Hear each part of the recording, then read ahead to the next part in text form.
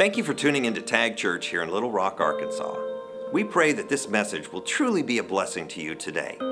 If you would like to partner with us financially, you can do so by visiting us at www.tagchurch.net.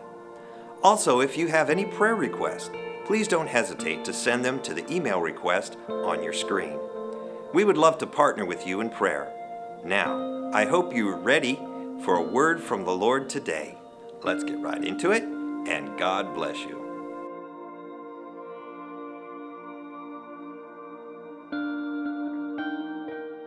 How many of you believe that God wants to release something into the earth this year? Come on, how many of you really believe something's happening this year? Do you believe that? I believe it. Something good is happening this year. But, you know, the important thing we need to understand about that is God is not going to do anything in this earth this year without your help. Come on, somebody.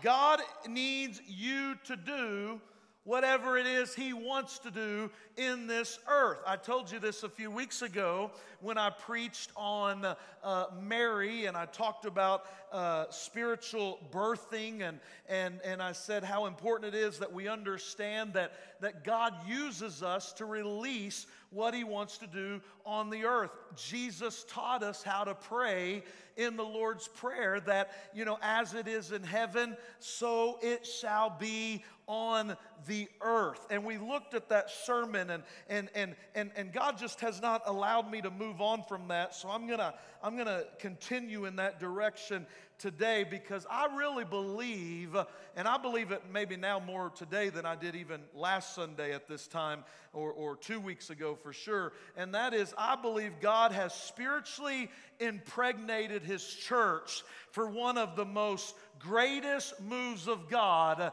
that we've ever seen. I believe in this church, He has spiritually impregnated individuals in this room with anointings and with callings and with giftings. Come on, somebody, with prophetic promises over your life, with plans and purposes. And I just believe that 2023 is your year to give birth to whatever God has placed on your life.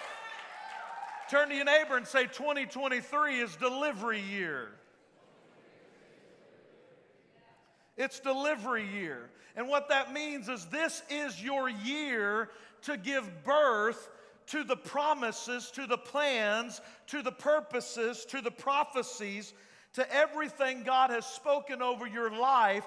This is your year to give birth to that, because the Bible says, eye hath not seen, nor ear heard, nor have entered into the heart of man the things that God has prepared for those who love Him. What that verse tells me is God's got some things that He's planning on doing. You ain't even thought about it yet. It hasn't even crossed your mind, but it says God has prepared them for those who love Him. I'm telling you today, there's some things in the womb of your spirit that God is preparing to give birth to in 2023. I say, Lord, go ahead and impregnate me and deliver it through my life.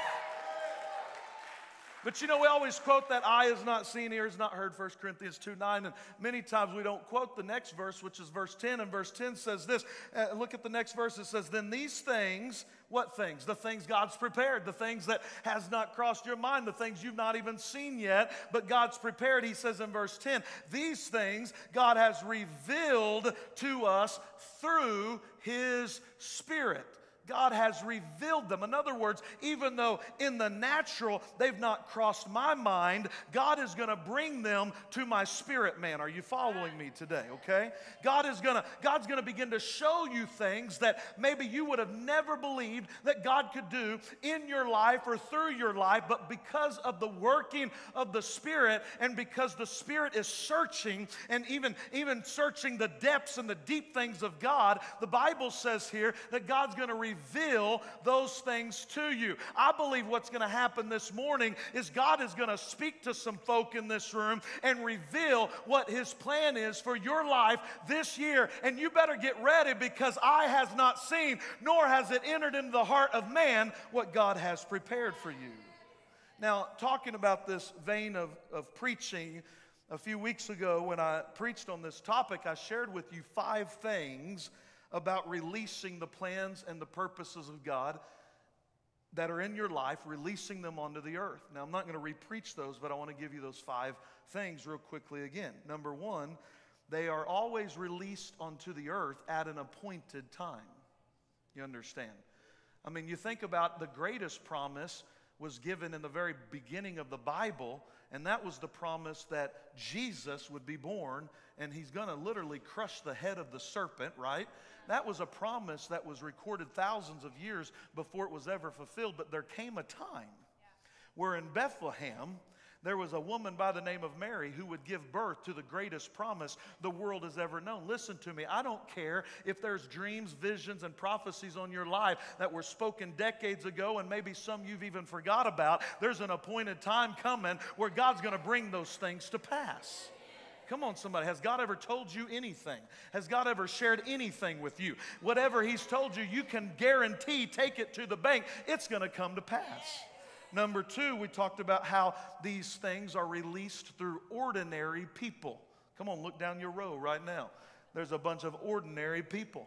But hear me today, God loves to do extraordinary things through ordinary people. And this is the year that God's going to do supernatural things through very natural people. Number 3, we talked about how it must be unadulterated, meaning it must be born purely of the Spirit, okay? Number 4, and this is a very important one, when you're getting ready to release things into the earth, you might encounter closed doors. And if you weren't here, you'll have to go back and listen to the message. I don't have time to re-preach all these. And number 5, it has to be protected and it has to be nurtured. Now, I feel like the Holy Spirit wants to say some more about this today on the topic of, if you're taking notes, the deposit within you is what I'm going to talk about today. The deposit in your life. And I'm going to teach today, and I'm going to save my voice, so if you need to hear a preacher shout to think he's anointed, you're in the wrong house today, okay? I'm going to save my voice and just talk to you. But I want you to take out some paper and write down some notes. I'm going to give you 3 things today. I'm not going to spend much time on the first or the third one. I'm going to spend the bulk of the time on the second one. So let me hit one real quick, and then we'll hit a few more. But before I get to those 3 things, I want to kind of lead the way here. And I want you to write this down, talking about the deposit in your life. The deposit in us determines what is birthed through us. I want you to turn to Matthew chapter 12 and look at verse 33. Matthew chapter 12 and verse 33. Red letter, Jesus is teaching here, and here is what he says. I'm talking about this deposit has to be in you before anything can be birthed from you, okay? And what is in you is going to determine what you do birth. So Matthew chapter number 12, and look at verse 33.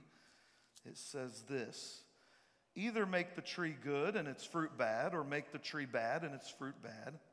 For the tree is known by its fruit. You brood of vipers. Don't you love how Jesus talks to people? For out of the abundance of the heart, the mouth speaks. Whatever's in your heart comes out through your mouth. I don't need to be around you and listening to you very long to realize what your heart looks like. If all you ever do is negative and critical and complaining and griping, and listen, I know your heart is evil, and I don't want to be your friend. I'm not friends with negative people. Hear me today. If all you ever do, if the only thing I ever hear you talk about is money and sports and politics, listen to me. Your mouth is going to reveal what's in your heart. Your mouth will reveal what your God is. Come on, if all you ever do is talk about the things of this world and never talk about the things of God.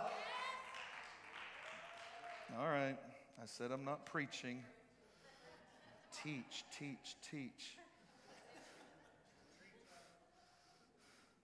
Someone asked, well, what's the difference between preaching and teaching?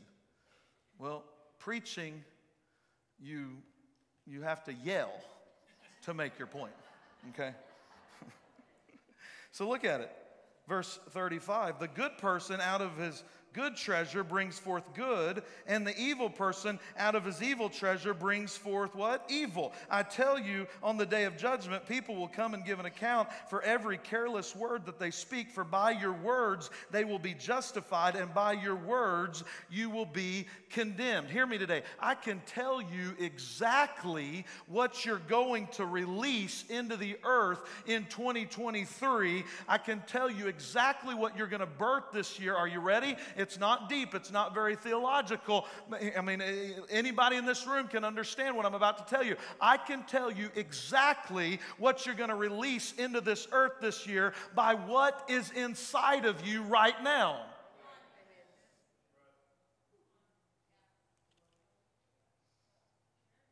We can sit here and shout all day long that we want revival to be birthed into the earth in 2023, but I want to know, is revival in you? You can talk about you want the glory of the Lord to flood the earth, but is the glory of the Lord in you? Whatever's in you is what you're going to release this year. What is birthed in you or from within you is dependent upon the treasure that is deposited into you. What Jesus was saying there in the Gospel of Matthew is this, and it's very simple. He wasn't a deep teacher either. You could understand it unless you had a Pharisaical spirit. Then you never knew what he was talking about. But it was very simple, and that was this. He said, if you have good deposited in you, guess what's going to come out of your life?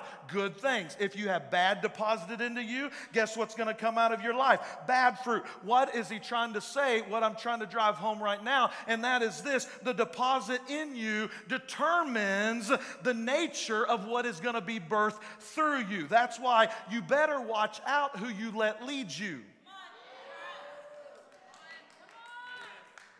You better watch out who you let speak into you. You better watch out what you read, and you better watch out who you listen to. I've been getting text messages this week. I'm going there.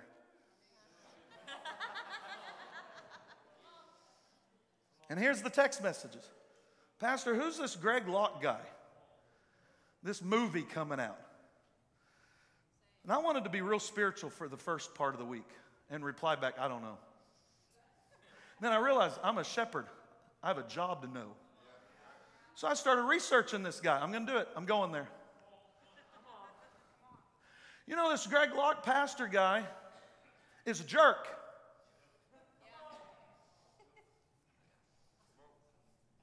Feel it suck out of the room. He left his wife and 3 months later married his administrative assistant who he was having an affair with while he was married. Okay. Y'all want me to go a little deeper? He cusses from the pulpit. He cusses from the pulpit. I don't care if he's pro-Trump. Listen to me. I don't care if he's conservative. I'm telling you right now, how many of you would be okay if your pastor had an affair with his secretary and I left her and her girls and I sent them off somewhere to take care of themselves? How many of you would be okay if I cussed from the pulpit? You would leave the first cuss word out of my mouth. Why? Because you're not going to align yourself with stuff like that. And I'm going to tell you right now, you better be careful what you allow deposited into your life. There. I said it. Be careful. Now, y'all do what you want to do, but I ain't following an adulterer that calls himself a pastor. Well, pastor, don't you believe in... Come on, please. Save me. You better be careful. Because what you allow deposited is what's going to be birthed. Are y'all getting this? So, call me old school, but I have no desire to follow a ministry. And here another thing. This whole movie, Pastor Colby, since you were one of the people that text me, and did I not reply and say, you know, I really don't know enough to make an opinion, so I know better not to speak on something that I don't know what was that not my reply? And then what was it, 2 or 3 days later, I replied back, I'm like, okay, now I've got an opinion.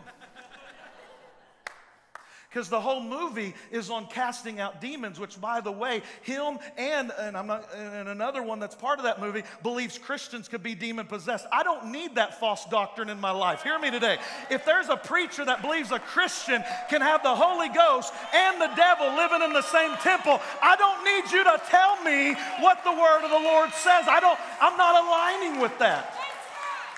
And they're making a movie, brother, on casting demons out. Last I remembered, when the disciples were excited about demons being subject to their name, Jesus said, quit rejoicing that demons are subject to your name, but rejoice that your name's been written in the Lamb's book of life.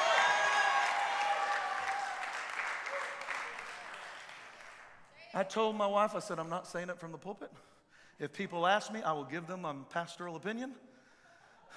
Some of you did. And I told her, I said, I'm not saying it. And she said, you will. It didn't take me 5 minutes into the sermon. I'm just telling you, what you allow in determines what's coming out this year. Are you hearing me today? Be careful. Be careful. Church, be careful.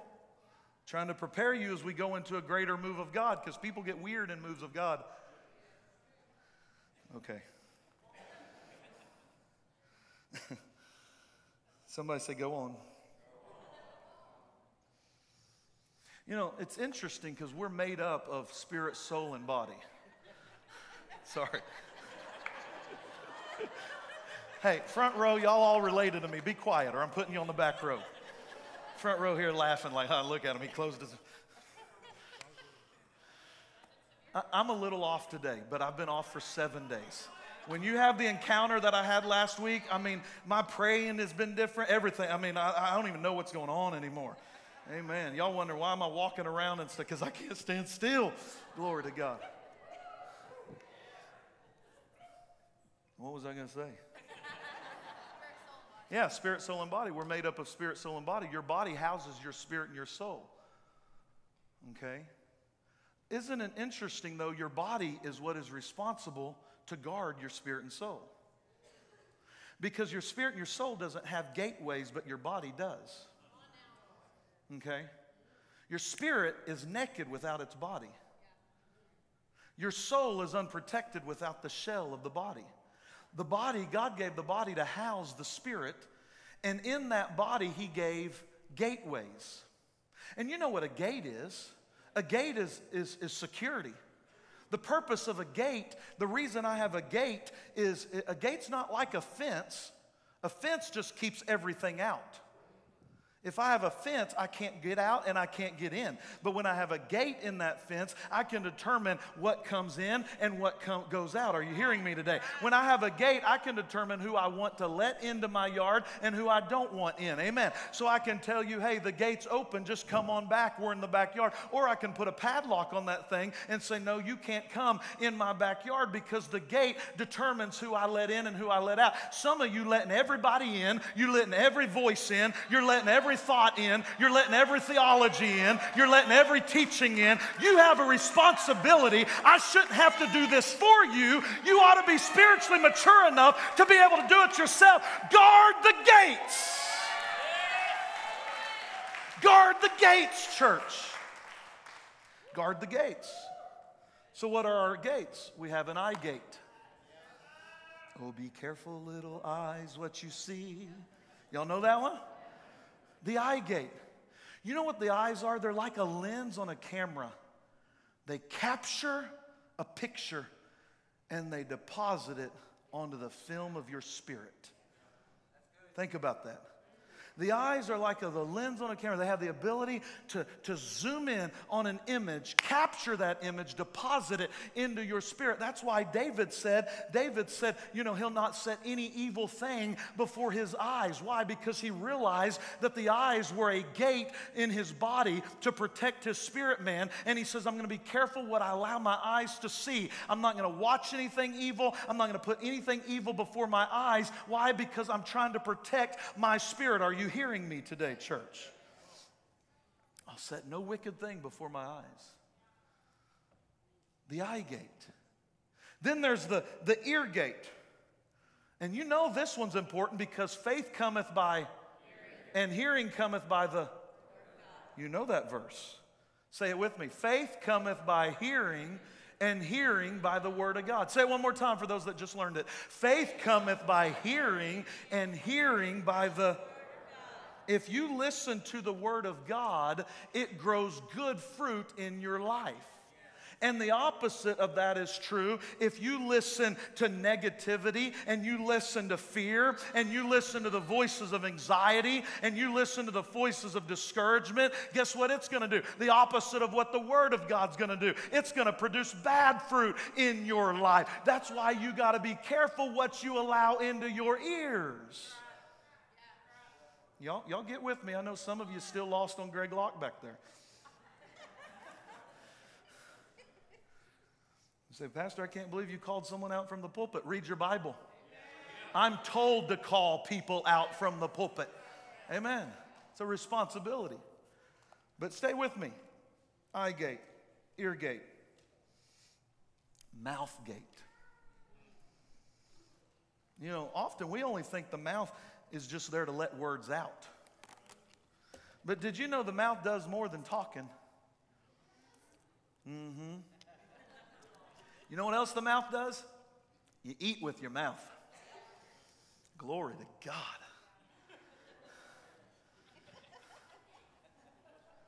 You eat with your mouth. In other words, the mouth isn't only a gate that lets words out of the heart the mouth speaketh, Jesus said, but the mouth is also a gate that lets food in. Now stay with me for just a second, because you know this verse in Proverbs chapter 18 and verse 21. It says this, life and death are in the power of the tongue, and you will eat the fruit thereof. What's in the power of your tongue? Life and death.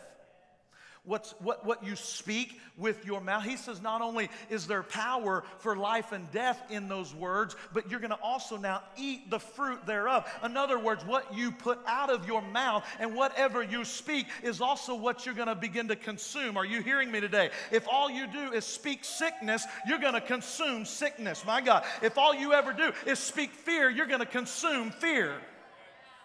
Some of you, some people, you get around them, all they talk about is, well, my daddy died of cancer, my granddaddy died of cancer, heart disease runs in my family, my dad had his heart attack at 43, and I'm 42 and a half, so I'm probably getting ready to have a heart attack. I'm like, yep, you probably are. You're probably going to die, too, because you just spoke it. You're going to eat the fruit thereof. That's the word of God, church. Listen, if your daddy had a heart attack at 42 and your parents had cancer and your grandparents had cancer and it runs in your bloodline, you need to decree and declare God's word over your life. That even though it may have happened to my daddy, and even though it may have happened to my granddaddy, and even though it may have happened to my great-granddaddy, it stops with me, because I decree and declare that by his stripes I am healed. I decree and declare that I will have long life. I will be satisfied. Come on, somebody. Whatever you speak is going to be the fruit you eat thereof. That's why we all about decreeing and declaring in this place. Because I know if I speak the word of God, I'm going to eat the benefits of the word of God. Come on. Oh, my word, I feel that today. Everybody say the mouth gate. I mean, think about the power of the mouth. Everything that exists is because of words. The earth you're standing on is because God said. When you go home tonight and you look up at the stars in the sky, they're all there because God spoke and breathed them out of his mouth. And he named them. Everything. Everything. God said, let there be. And there was. God said, day 2, let there be. And there was. Day 3, God said, let there be. And there was. Everything that exists came about by words. It was the verbal activity of God that literally decreed our existence. What is your point, Pastor? My point is this. Your words have power to either create or to destroy. Let me show you something. Take your Bibles again. Turn to Romans chapter 4. And don't miss that note. My words have power to either create or to destroy. But look at this, Romans chapter 4 and verse 13. For the promise, everybody say the promise, to Abraham and his offspring that he would be the heir of the world did not come through the law, but through the righteousness of faith. So what are we dealing with here? A promise. What are we talking about this morning? Things that God wants to do in the earth, in Little Rock, in your family, in our church this year. The promises, the prophetic words, the plans, the purposes, all the things that God has in store, the things that are prepared. That's a lot of words that start with P right there. The things that are prepared, prophesied, promised, planned, and purposed for your life. That's a 5-point sermon, preachers. Come on, young preachers. I just gave you 5 words that start with P. Amen. Right there, you got a 5-point sermon to go out and preach. Here's what we've got. We've got a promise. Abraham's got this promise. We find out that it came through the righteousness of faith. But look at verse 14. For it is by the adherents of the law who are to be their heirs. Faith is null and the promise is void. For the law brings wrath, but where there is no law, there is no transgression. Verse 16, underline it in your Bible. That is why it depends on faith, in order that the promise may rest on grace and be guaranteed to all his offspring, not only to the adherent of the law, but also to the one who shares the faith of Abraham, who's the father of us all. As it's written, verse 17, very important verse here. As it's written, I have made you the father of many nations. That's the promise. Before it ever happened, that was the plan. I've made you the father of many nations in the presence of God in whom he believed, who gives life to the dead, and he calls into existence the things that do not exist. Words. He calls into existence the things that do not exist. So what did not exist in regards to this promise? Very simple. If you were to keep reading, you would come across, I think, verse 19, where it gives us 2 important pieces of information that really, you've got this promise, and verse 19 gives us some information that is not helping the promise. And basically what you read in verse 19, 2 things. One, Abraham's 100 years old. Anybody in this room 100? Didn't think so. Anybody 80? Can you imagine having a child 20 years from now because God's got a promise over your life? The second thing that's wrong with this promise is Sarah's womb is dead. I think verse 19, is that up? Yeah, says she was barren. The barrenness of Sarah's womb. So God has a promise that Abraham's going to have a child, and all the nations of the earth is going to be blessed through this, and we all know that story, but we have 2 big issues here, and that is Abraham's 100 years old, number 1, and number 2, Sarah's womb is dead. But then, going back to verse 17, God said that I have the ability and I have the power to speak things that are not as though they were so. Things that don't even exist, with my mouth, I can make them exist. How many of you know when God created the heavens and the earth, there was nothing, and out of nothing became something because God spoke it and because God said it. God took nothing, he said something, and he made something. I'm telling you today, friend, that's the power of your words. You better be careful. The gate of your body that houses your spirit, because what is going to be birthed in your life may very well be dependent on what you're talking about right now, what you're saying right now, what you're decreeing right now, what you're declaring right now. I want to know, what are you saying right now? Because if I can find out what's coming out of your mouth, I can tell you what your year is going to look like. That's why we got to speak God's word over our promise. It may seem dead. It may seem barren. It may seem like this is never going to happen. How many of you got a promise from God? Come on, I want to see your hands. How many of you got a prophetic word over your life? How many of you know God's got a plan and a purpose for you? Come on, wave at me. I want to know. All of us. And sometimes it seems like those things are dead and they're barren. That's when we need to use that mouth gate, and we need to speak over those things. Amen. Be careful what you speak over your life.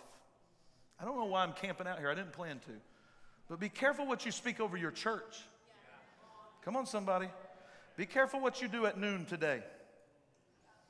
Sitting around you won't be out by noon, but pretend you were. Amen. This is tag church, right? If you're visiting today, this is tag. Amen. People say, well, why do we have a clock back there? I don't know. It's a thorn in my flesh. When you're preaching, 60 seconds go fast. Maybe not where you're sitting when you're up here. Amen. So I'm talking about how deposits are made in your life and how they determine what's birthed through us. So here's where I wanted to give you the 3 things. Write these down real quick. 2 I'm going to hit real fast. The second one we'll spend the rest of our time on. Number 1, talking about how things are deposited in your life. You ready? Ready to write? Number one, God deposits things in our lives. John 3:27, John answered and said, a man can receive nothing unless it's been given to him from heaven. I want you to think about that. Every gifting, talent, ability, calling, anointing, whatever it is that you have, and that maybe some of those things that you were born with, or maybe not even born with, but God deposited in your life, those things aren't there because you were good, or because you were talented, or you were able, but because God put something in your life. And every talent, gifting, ability, whatever it is that's not in your life, but you have a desire for it to be in your life, that desire is there because God's put a desire there within you. Are you hearing me today? So if you have a desire to learn how to play the keyboard and one day lead worship, it's not because necessarily you want to play keyboard. It's because God's put a desire in you, and now you got to do something with the desire that God's put in your life. Otherwise, you're going to live another 40 years should the Lord tarry, and you're going to still have the desire to play a piano and still never taken a lesson to learn to play the piano. Just because God put something in you doesn't mean you don't have something to do with the desire that He put inside of you. Okay. Number two. That was an easy one. Number two, not so much. Talking about deposits in our life. Number two, write it down. Other people can deposit things in your life. Other people. Kind of hit on this in the beginning of the message. Who are you associated with? Other people can deposit things in your life. Who do you spend all your time with? Start looking at the people you spend all your time with. That's who you're becoming. Well, Pastor, I'm married to him. Well, I can't help you with that one, sis. Man. You're stuck. You take care of you, but not them, right? Who do you allow to speak into your life? Who are you listening to? Who do you learn from? Who do you serve under to gain influence from? Who are you serving? Y'all ain't helping me. You better be careful. You better be careful, because the people we're associated with will either deposit, according to Jesus, good things or evil things into our life. I told you I'm not preaching today. I just want to help you today. I'll be back up in the pulpit screaming and sweating next week. Come back. Amen. Maybe not. 1 Corinthians 15:33 says, bad company corrupts good morals. Every mama knows what I'm talking about in this place. Little Johnny goes to hang out with little Eddie. Little Johnny's the perfect little child. Eddie's a heathen. Johnny hangs out with Eddie for a few weeks, few months, and guess what? Johnny becomes a heathen. Because it doesn't say good company helps bad company. No, it says bad company. Listen, that's why you can't missionary date. Pastor, what's missionary date? Listen to me, single person. If they're not saved, filled with the Holy Ghost, and the man of your dreams, spiritually speaking, you want them to be, don't think you can date them and make them become that, because more than likely, you're going to become what they are, because it never works the other way. It usually works, bad company corrupts good morals. So can I just talk to the moms and dads in the room? You better be careful who your kids hang out with. My kids know there are certain people they can't be friends with. They know why. And listen, just sometimes because I don't get a good vibe about them. Well, Dad, they're a really good person. I don't care. I don't think they are. Amen. You ain't going to their house. You ain't staying the night with them. You're not having sleepovers with them. Why? Because I'm protecting my kids who don't know how to protect themselves yet. Moms and dads, listen to me. We better protect our kids from bad company. Otherwise, we're going to see what we allow our kids to be around. That's who they will become. Yes, Jesus. Oh, man, I feel the glory. Let me show you something in Deuteronomy. Turn there real quick, 34. Deuteronomy 34. I got it written down. Verse 9.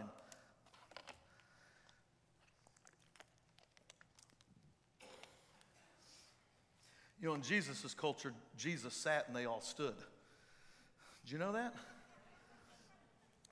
Rabbis sat and the crowd stood. We'd drop down to 25 people in attendance quickly, wouldn't we? How many of you in Deuteronomy 34 say amen? See, what you read about in the book of Deuteronomy is this relationship between two leaders, Moses and Joshua, right? And God established this relationship. He set this relationship up between Moses and Joshua. And God told Moses basically to go and establish Joshua as the new leader. And here's where we are in Deuteronomy 34. And what's happening in this passage is basically the anointing on Moses' life is about to get transferred onto Joshua's life. The leadership calling on Moses' life is about to be placed on Joshua's life. So Deuteronomy 34 verse 9 says, and Joshua the son of Nun, the only person in the Bible who had no parents, the son of Nun, amen. It was a joke. He was full of the spirit of wisdom. What was he full of? Turn to your neighbor and say, what are you full of? Yeah. Now, who was full of wisdom? Joshua, the son of Nun. But why was he full of wisdom? Look at it. For Moses had laid his hands on him. So the people of Israel obeyed him, and they did as the Lord had commanded Moses. That was back in the old days when people actually listened to their pastor. Instead of sat there like, I don't agree. I don't care if you agree. Whoopee-doo. I don't agree with myself half the time. Like, I'm not going to lose sleep over it. Hear me. Put that verse back up there, please, if you will. Because I think there's something very important I want everyone to see here. Joshua's full of wisdom. Why? There's a key word there, for. Something had happened in Joshua's life at some point when Moses came, and Moses did what? He laid his hands on him. When Moses laid his hands on Joshua, what he did is he imparted, or he deposited, it's the word we're using today, he deposited the spirit of wisdom so that Joshua could effectively lead. Basically, it was this. There's about to be a transfer of power. There's about to be a new leader. So what's going to happen is I'm going to take what's on me, and I'm going to lay my hands on you, Joshua, and I'm going to put what's on my life, and I'm going to put it on your life, because you ain't going to be able to lead without this wisdom. You got a lot of people, you got a lot of cliques, you got a lot of opinions, you got a lot of rebels in the camp, you got a lot of this, you got a lot of that. You're going to need wisdom to guide and to lead. So I'm going to lay my hands on you, and I'm going to impart or deposit something in your life. Praise God. How many of you in this room believe that God is still in the business of imparting spiritual gifts into our life? And I do believe that 2023 is the year that we need to get around some people who's going to deposit some good things into our life. Some people's going to lay hands on us and release some good things into our life. That's why this afternoon I'm starting a class for those who feel called into full-time ministry. And I don't really have any agenda in that class other than to deposit stuff. Things that I think will help you be a leader. Things that will help you be a pastor or whatever God's called you to be. Why? I just want to take some Sunday afternoons for the next several weeks and just start depositing things into your life. Are you hearing me? Now turn over to 2 Timothy real quick, chapter 1, because there's another example. I gave you the Old Testament, and I'm running out of time, and I preached my intro, so now I'm in my body, and I'm closing with my body is how this is working. And every preacher knows what's happening right now. Amen. If you're not a preacher, you don't know what's happening, but I did the wrong thing. I preached my intro, the gates, and so now we're to the body, the meat, and I got to move quick because it's 11:51. But you need to see this New Testament example. I gave you Moses and Joshua in the old. Now in the new, look at Paul and Timothy. 2 Timothy chapter 1, look at verse number 3, please. 2 Timothy chapter 1 and verse number 3. It says, I thank God whom I serve as did my ancestors with a clear conscience as I remember you constantly in my prayers night and day. Verse 4. As I remember your tears, I long to see you that I may be filled with joy. Verse 5. I am reminded, now Paul's talking to Timothy here, I'm reminded of your sincere faith, a faith that dwelt first in your grandmother Lois and your mother Eunice, and now I'm sure dwells in you as well. Stop right there for just a second, because what Paul is seeing in Timothy's life is he's saying, Timothy, I notice that there is and I'm reminded and I'm encouraged by a deposit of sincere faith that was placed in your life. And let me remind you, Timothy, where you got that sincere faith from. You got it from your mother and from your grandmother. Thank God for godly mothers, godly grandmothers, and godly parents who impart and deposit godly things in their children and their grandchildren. Yes? So he says, first of all, you have this deposit of a sincere faith. And before I read the next verse, verse 6, let me just say this. If you're in this room and you have a godly mother or a godly father, hear me today. You ought to do yourself a favor and listen to them. Verse 6. I thought the moms and dads would at least say amen, but y'all are done with that too. Okay. Verse 6. For this reason, I remind you, Timothy, to fan and to flame the gift of God which is in you. And how is it in you? Through the laying on of hands. Old and New Testament examples today. Joshua had spiritual gifts in his life because Moses laid his hands on him. Timothy had spiritual gifts, or Paul called it the gift of God in your life. And how did he have it? Through the laying on of hands. Everybody say impartation. When hands are laid on people, an impartation takes place. Listen, when we lay hands on people, it's not just so we can rub your shoulder and say, oh, God bless you. No, there's something being released. There's something being activated. There's something being imparted. That's why you need to be careful who you let lay hands on you. It's also why you need to be careful who you lay your hands on. Lay hands on no man suddenly, the Bible says. Laying on of hands is a very elementary teaching of Scripture. Hebrew writer says actually the laying on of hands is an elementary teaching of Scripture, meaning this ain't complicated. Impartation, transference of spirits, transition of anointings, giftings, callings, this is not, it's elementary according to the Hebrew writer. It's very, very basic Bible teaching, if you will, but we have these little secrets that tell us to be careful not to lay your hands on people suddenly. You better hear me today. Impartation happens through the laying on of hands, so be careful. That's why we have an altar team here that wear lanyards, because if somebody has a lanyard around their neck, you can trust that they've been qualified, they've been taught, they know what they're doing. And if they don't have a lanyard, it doesn't mean they're not qualified, it just means they're not serving on that team. But what you need to do if you don't know that person is be like, hey, who are you? Don't let anybody just lay their hands on you. Amen. Now, if John's not on the altar team, but I know John and John wants to pray for me, I'm going to let John pray for me because I know John and I trust John. But there's people in this room, I don't know who you are, and I don't want you laying hands on me.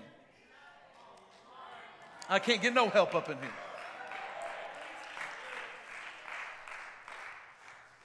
I'm getting ready to lay hands on a bunch of people today. We're going to impart fire and anointings and giftings and callings. Amen. The laying on of hands, guys, is very basic. Read your Bible. In Mark chapter 10, Jesus laid his hands on little children and he blessed them.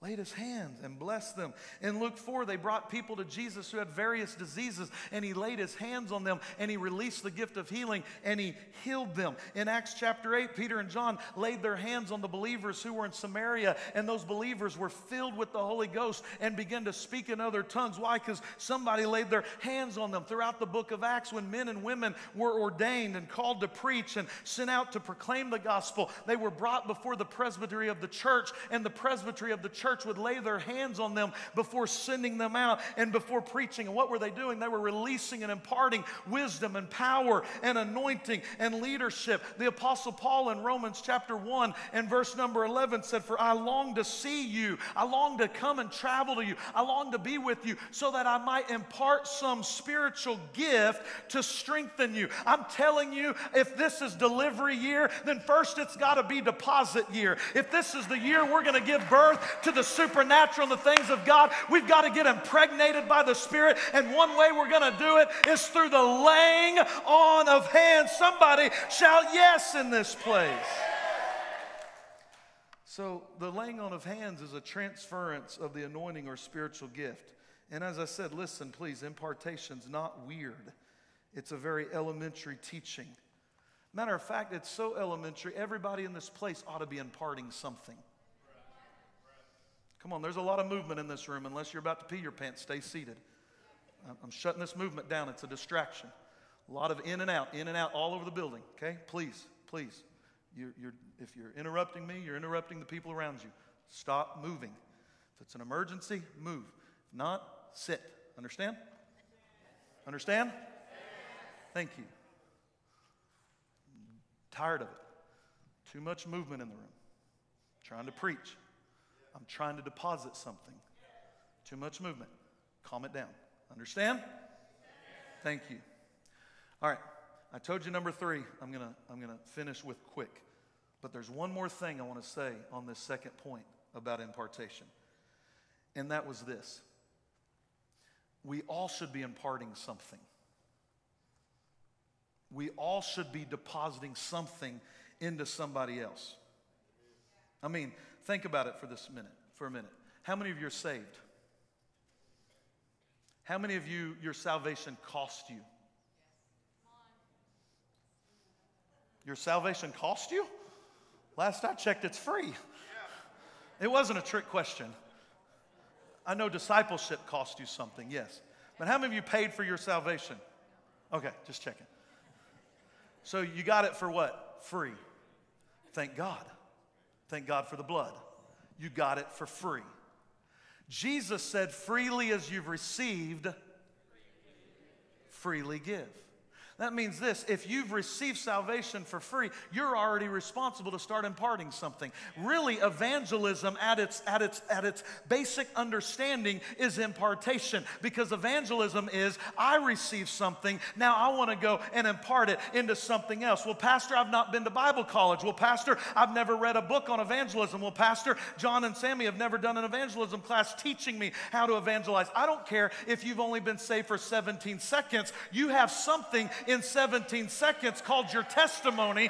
You already have something to deposit to somebody else. You don't need to go to Bible school. You don't need to have reverend in front of your name. You don't need to be ordained, friend. If you have received anything, you're responsible to deposit that into somebody else's life.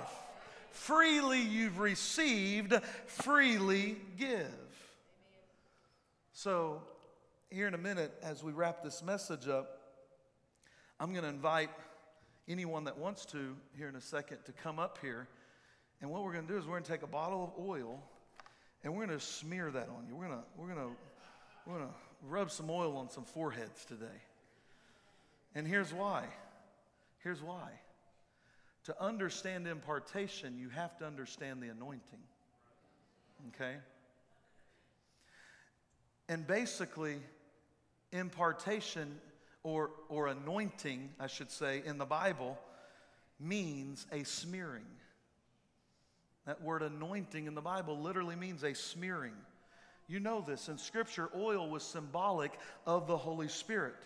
So when a prophet, bring me my oil, Jay, it's in my basket. When a prophet or a priest would take the oil, stay right there. Face me. Turn around. Crystal, come hold my ring. Now, I ain't going to do this to the rest of y'all. He's just my example. So don't be afraid, ladies. I'm not going to anoint your hair.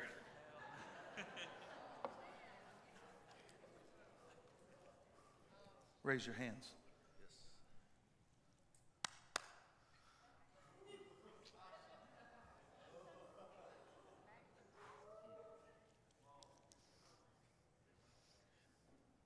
See that?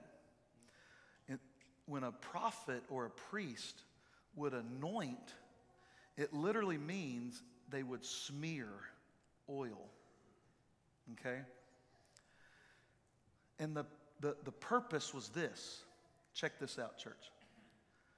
What the oil represented through anointing someone with it, it represented what is on me. I'm going to share it, and I'm going to put it on you. That's why you got to be careful who you let lay their hands on you. It literally means, in the Hebrew, to anoint somebody, anointing, anoint, literally means to smear and to share what's on you and put it on someone else. So right now, Jay, by the power of the Holy Spirit, I'm going to smear this oil on you. And I say, Lord, whatever is in me that you want Jay to have, let it be on him in Jesus' name. Every leadership anointing, every preaching anointing, in the name of Jesus, every prophetic gift, right now, the spirit of boldness. Come on, Jay, if you don't want all of it, you don't have to accept it, but what you want, freely I've received. I don't own it, it's not mine, but I share it with you today in the mighty name of Jesus.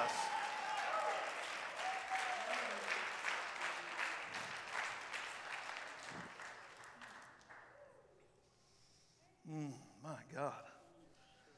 Come on, praise team, get up here real quick. Singers, musicians. Everybody say smear. Yeah, that's what it means. Smear to the point of sharing. And it was always symbolic. It was really we'd probably call it like not a ritual, that's not the word I'm looking for, but a ceremony. It was a symbolic moment where they could see, the people, the congregation could see the oil on one leader's life, and then now it's smeared and it's placed on another leader's life. And it was symbolic for everybody that's seen it to walk away and go, wow, what's on Moses is now on Joshua. What's on Paul is now on Timothy. Come on, somebody. The anointing of God is so real, and it's so powerful that literally it can be felt, it's tangible, it can be transmitted, it can be shared. In the Hebrew, it means to smear. In the Greek, metomedai is the Greek word for anointing, and it means to share with others. That's what we're going to do today. We're going to share some giftings in this place. And then finally, and I told you I was going to hit the last one like I hit the first one.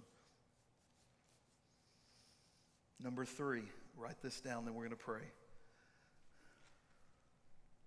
We can deposit things in our own lives.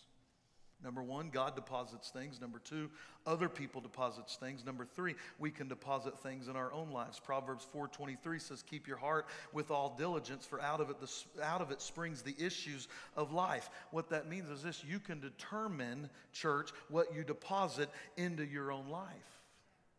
You might want to play the piano like Pastor Josh plays the piano. And you might come up here in a minute and you might say, "Pastor Josh, I want you to anoint me with oil today because I want that musical ability you have." And you know what?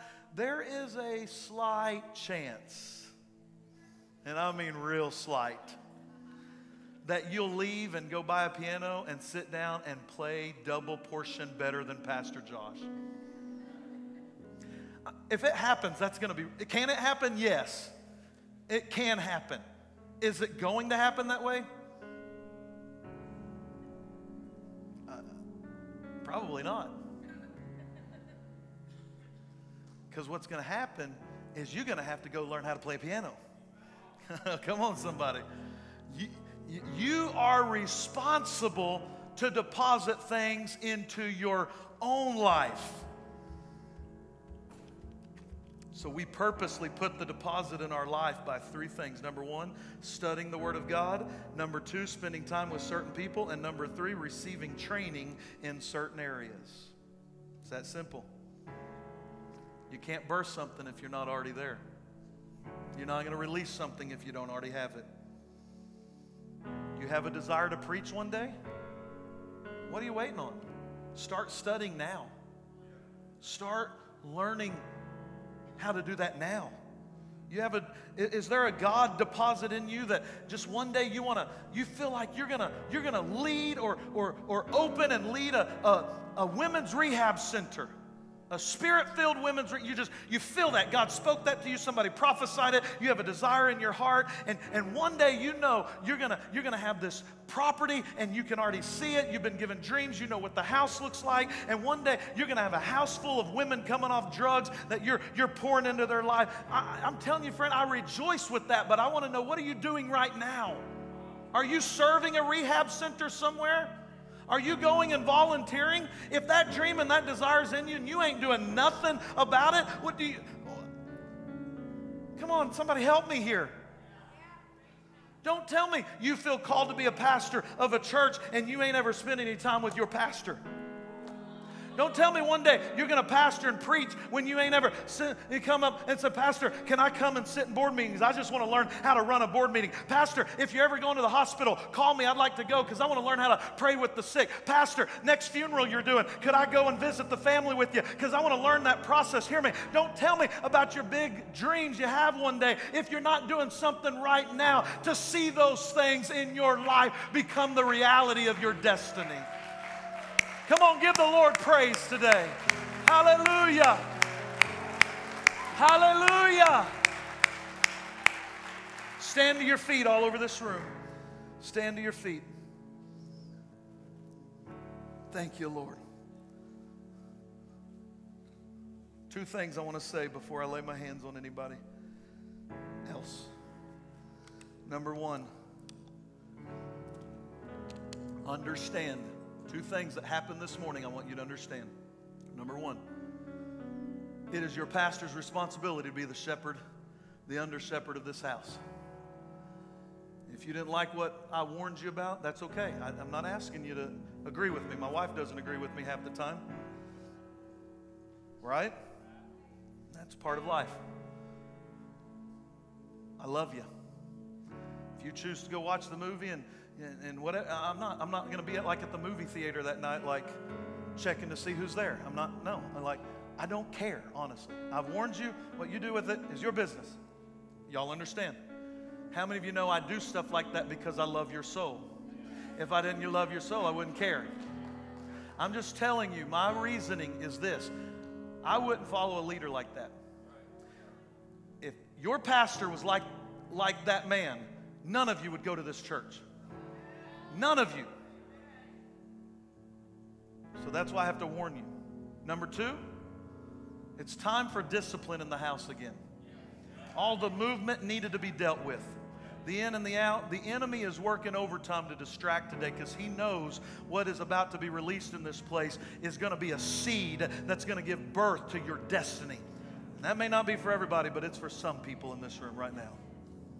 Come on, lift up a hand to the Lord right now in this place. Father, thank you for your presence and your power. Thank you for your anointing, Holy Ghost. Lord, right now I pray, God, that what is the mantle that's on this church, God, would be a mantle that's imparted on every family, every individual right now, Father God. I pray, Lord, for those who have desires stirring in their heart to one day do something great for you, God. And I don't even know what those desires are for everybody in this room. There's different desires. There's different God dreams. There's different callings. There's different anointings. There's different giftings. But God, you know the plans and purposes you have for every person in this room right now. And I thank you for what you're going to release in the Spirit in this place in the name of Jesus. I thank you for what you're going to release in the Spirit right now. We're going to follow the Lord and we're going to pray here for just a moment. And then when we get ready to end, y'all stick around, please, because we're going to baptize a few people. I know the altar team has a training luncheon today, and we'll head to that right after service.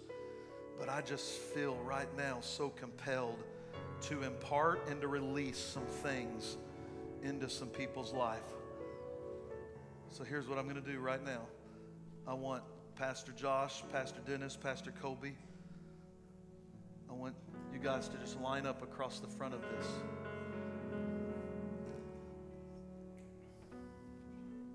Josh, you just get right here. I want our pastoral staff. I'm going to take this oil and let's just hand it on down. Let everybody get a little dab on their finger. I want everybody in this room to pray in the Holy Ghost for 30 seconds right now. Come on, if you're filled with the Spirit, pray in the Holy Ghost.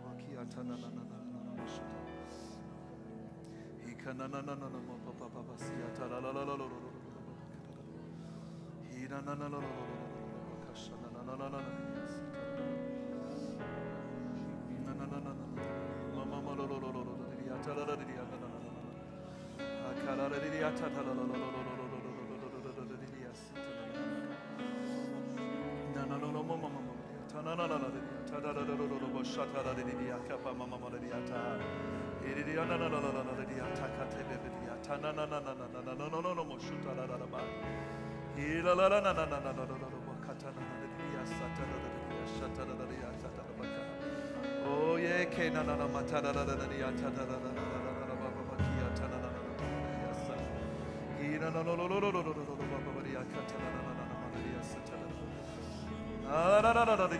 yes, Lord, yes, Lord, yes, Lord. All right, I want you to listen to me. I want you to listen real quick. If you're in this room, don't move yet. Listen to the instructions, okay? And then we'll all move. I'm gonna stand right over on this end, and if you feel called to some kind of leadership anointing, if you feel like you'll be in fivefold ministry one day, or already are, and you just want an increase, you feel like God's calling you to preach, to pastor, or a leadership anointing, okay? In the church, leadership anointing in the church, I want you to come right over in this area. In a minute, you're going to come to this area. I want to pray for the leaders, the lions in the room, okay? The leaders of leaders even, all right? If you're here and you desire an impartation of some kind of creative arts ministry today, maybe it's music, worship, art, and you feel like the area of your promise and the area of your destiny is in the area of creative arts, worship, okay? Photography, media, those different things that God may be speaking to you. I want you to come and stand in front of Pastor Josh so he can anoint you with oil. We're not going to pray over every person long. We literally want to just share. We want to impart. We want to put the oil on you today, symbolic of what's transferring to your life, okay? If you're in this room and you have a not so much leadership anointing in the church, but more so in the business world, okay? Your destiny is what God wants to do out in this world through business, through leadership, okay? Through leading people. I want you to come over to Pastor Dennis's area. He's going to release that in your life right now. And then finally, and Pastor Kobe, I know we would think, you know, the obvious here. And that is one thing. If you're here and you are 18 years or younger, I want you to come and let Pastor Kobe lay his hands on you today, okay? And then one more area, and I think maybe we can get it right here in the middle. Crystal, would you come? Just take some of this oil on my hands. Stand right here. I want you to release an impartation of healing today. If there's anybody in this room needs healing in their body. Now, you might hit different of these spots, and you can allow any of your spiritual leaders to, you can get all of us to pray for you if you like. You go to one, then go to the other. But I want, if one of them areas apply to you, and I know they may not apply to everybody in the room, but if they do, I want you to go to those areas. Now, if you're not going to an area this morning, I want you to just pray right there at your seat. And if we didn't specifically call out your area, but you want prayer today, we want to pray for anybody and everybody. There's enough of us up here. We'll do that this morning.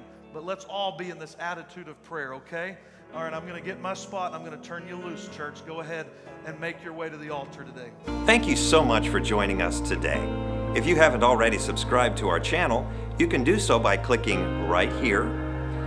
And also, here is another message that will bless you. Just click right here. Thank you, and we pray that we will see you again here at Tag Church. God bless you.